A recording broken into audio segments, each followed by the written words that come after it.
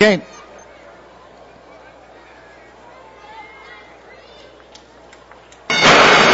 And they're off. Allie's Little Sis out to a flying start. Jay's Princess showing speed. There's Chatham, and there's St. Pegasus running from the rail. Chatham, St. Pegasus, they are going toe-to-toe at the end of 1 furlong. And Jay's Princess just outside them.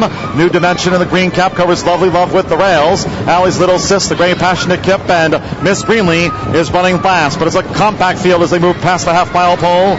The opening quarter, 22 and 3. Chatham, St. Pegasus, still trading places. Chatham, St. Pegasus, heads apart now with 3 furlongs to go. Jay's Princess looms 3 wide. Allie's Little Sis coming 4 deep.